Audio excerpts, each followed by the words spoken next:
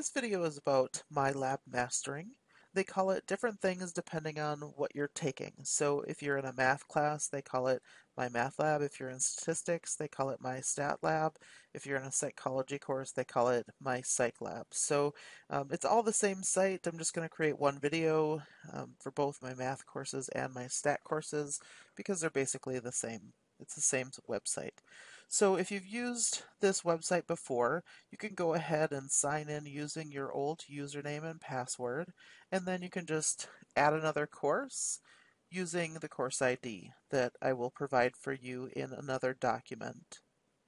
If you have not used this website before, then you want to go ahead and register as a student, and it just steps you through the process, and there are also detailed instructions that are posted on D2L that you can follow along with about how to do that.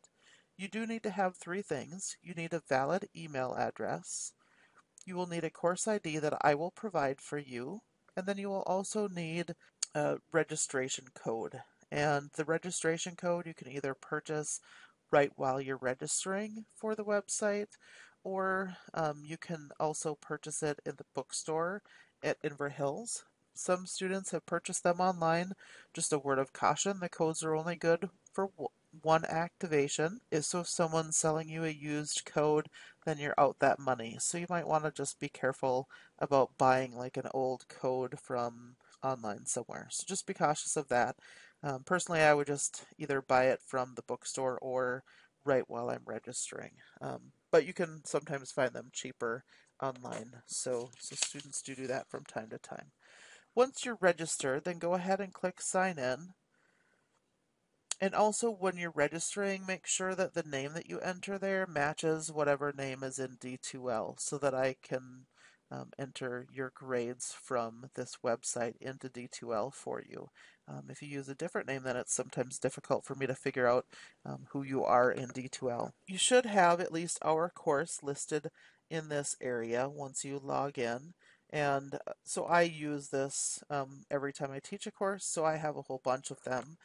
We're going to just go ahead and go into this statistics course and take a look at that. The look and feel of all courses in this website basically look the same, so it won't matter whether you're in a stat course or an algebra course.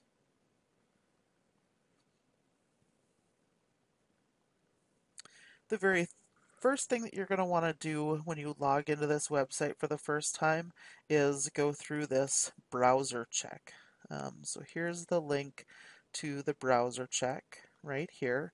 So make sure that you click on here. There are some plugins that your computer must have in order for things to function properly on this website. So go ahead and click on that, follow the instructions. It just steps you through everything. If for whatever reason it seems like it's just paused and not doing anything, check up top here, and if there's a yellow bar, then click on that, and then it's usually like allow an ActiveX player or something like that, or allow pop-ups, something up there that will allow you to continue through the browser check. So make sure that you do that. The next thing is assignments. You won't really need, I won't use the announcements in MyMathLab or MyStatLab. You'll get all of your announcements in the D2L website for this course. So go ahead and click on assignments. This is the area that you will be in the most. This is the area where you will find all of your practice homework problems, and also you will find your quizzes.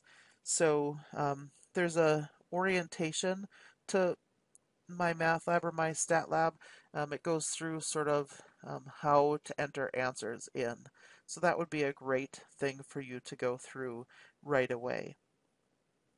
We're going to go ahead and click on one of the later homework assignments so that I can show you around a homework assignment. So it will bring up all of the questions on that homework assignment. And then you can click on one. And then we could go ahead and complete this assignment. So here it shows you that there's one part remaining. It does have a bar, a progress bar on the bottom here. And so the first one is a multiple choice, and that's just to match this frequency frequency chart to its histogram. So we will go ahead and look at what our options are, and I'm just going to make this bigger so that we can see all of the options better. And you can also click on this whenever you have a graph. You can click on this plus symbol and it will make the image larger. And then if we click on OK, it will take it away. So I'm going to select that one, even though I can clearly see that that's not it, right? Because all of these heights are close to around 15, but these numbers are not. So I'm not going to go into why this is not the correct answer, but I want to purposely get it wrong. So I got it wrong, and now because this is multiple choice, I'm only getting 2 shots at it. Normally you get 3 on something where you're entering in your answer. So I'm just going to click final check, and so it tells me the correct answer, and it tells me what I answered. And then when I click OK, so now I need to complete this sentence, so there's a drop-down box. And so I'm not even going to read it, I'm going to check some things. So I got it wrong. In this part, I actually got correct, so now it won't, see, I can't select that, but this one I got wrong, and so it doesn't really matter if I get it right or wrong. I'm not worried about that. So again, it's going to let me try one more time, and then a final check. So it told me what the correct answer is, and also how I answered it. So now I can either click similar exercise, or I can go on to the next question. So if I select similar exercise, it will slightly change the numbers in the problem, and then it will allow me to do this problem over again. So we can see that these frequencies are going down, and so that's what I want my chart to be doing. And so that's going to be D. Check answer. It says good job. It might say great. It might say well done. Click on OK. Now, one other thing before I get it correct is that when you go back up here, if you click on here, you can see the list of problems again, and you can jump between them in here if you'd like. But see, it's showing that, so now I've got part of it correct because I just fixed it, but the red X will show me that I've got it wrong. So now when I get this all correct, that will change to just a big green check mark. So the histogram has a longer right tail, so the distribution is skewed to the right. And check answer, and fantastic, I got it correct. And now when I go up here and click on this, see, now this is a green check mark. So if I had gone in here before I corrected part of it, it would have just been a big red X. So that's how you do things in the homework. The quizzes work exactly the same, except for you don't see the results until you finish every problem. And also in homework, you have this question help option. So there's a help me solve this. A lot of times there is also a show me an example. I don't know why there isn't on this one. I'll try to see if there's one. Oops, that's the same problem. On question 2 here. So here it is. So help me solve this. We'll step you through how to do this exact problem. View and so then when you get done with it, it's like you got it wrong. So then you'll have to do a similar exercise because it's going to step you through this exact problem. View an example will bring you through a problem that's similar to this one and leave this problem that you're working on the same as it is. So again, this first one is going to change the problem you're currently working on. This one will not. So it just depends on how you want to do it. You could also go to a video that shows you how to do this particular problem. There's not going to be videos for every homework problem, but there will be for some. There should also be a link to go to StatCrunch. So if you're doing something where you need technology to finish the problem, and this is only for if you're in a statistics course. This, of course, won't be there if you're in an algebra course. There's some tech help. I haven't looked into that, so I'm not exactly sure what's in there, but and this link is really great, this Ask My Instructor link. This will send me a link so that when I click on the link, I will see this screen, this homework problem, so that you can just ask me the question that you have about the problem versus having to type up the whole problem. And then the very last one here is so that you can print out a homework assignment. You could go complete it somewhere else and then come back to the computer and enter in your answers if you would prefer to do it that way. So that's about the homework. And then let's just go take a look at a quiz so that you can see what a quiz looks like. So I'm just going to click on assignments again, and that will bring me back to my list. And I'll go into the Chapter 2 quiz, and then click on Start Test. So here you can jump from question to question if you want. You won't see, however, whether you have it correct or not until after you click Submit Quiz. And again, there's no help option when you're taking a quiz either. So let's enter in at least a few answers.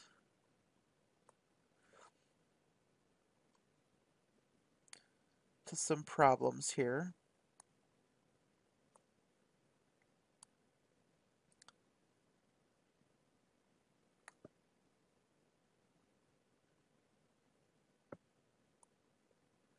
And you see it's giving me a warning because I'm progressing to the next problem, and so I haven't completed it. There's more parts. So let's just scroll down here.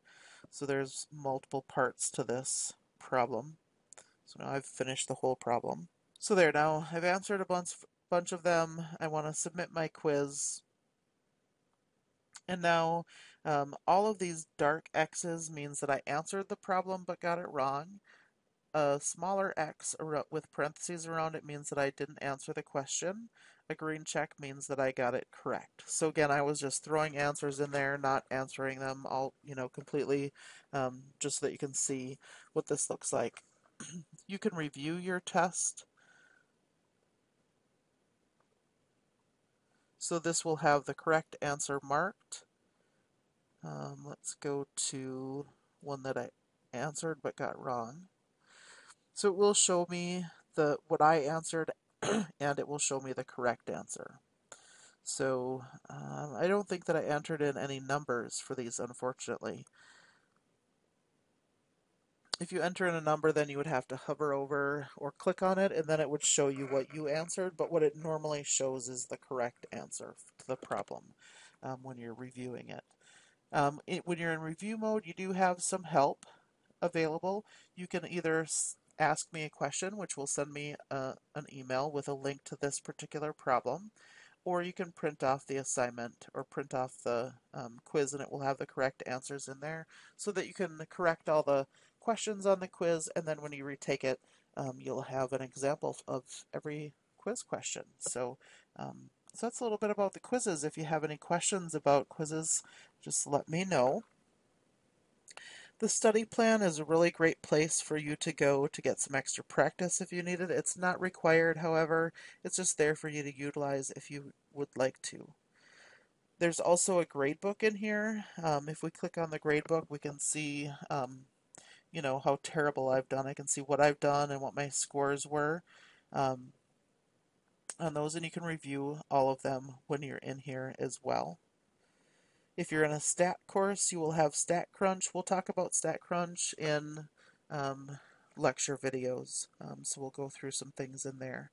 There's also a link to the e-textbook. So the e-textbook is really a great resource for you. There's a place where you can click on problems to work on there to get practice if you'd like. So we'll just go into that and take a look.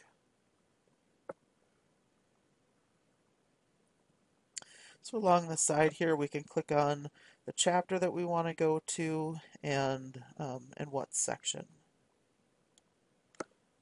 And so whenever you see this symbol, it means that there's a video that you can click on and watch.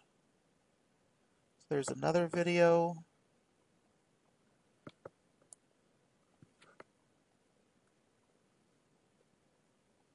And I'm looking for a You Practice It button. So this symbol right here with a triangle will bring up an example for me to try. In fact, I think, yeah, so this is just like a homework question. So it has some help buttons here too as well that you can use. So that's a really nice feature. So again, I think these videos are ones that the author has created. He has other people that help him out as well, and so you can go through different, click on whatever objective you want to go So with to our first watch. definition that we're going to So, look at, we're going to talk about the range of a set of data. so that is a little example of a video clip from the textbook. And again, he has various people um, making the videos. So they're pretty good videos if you wanted to watch those. And let's see, the e-textbook, there's also a multimedia library. So we'll go take a look at the multimedia library. So that's this link way down here. And in here you can get to section video lectures. There is some guided learning videos. There's technology. There's all kinds of videos in here. There's PowerPoint slides. There's access to the textbook in here. So all kinds of great resources that you can get in this area. So you could pull up all of the resources. You could select your chapter and the section. You can just select one of these if you want, so you can select all of them, or you can just select a particular one that you wanted to bring up. So I just wanted to make sure that you knew of this resource as well, because it's a really great place for you to find some additional help on some things if you need it. So that is the basics of MyMathLab or MyStatLab. If you have any questions about this, just let me know, and I hope you have a wonderful day. Thanks.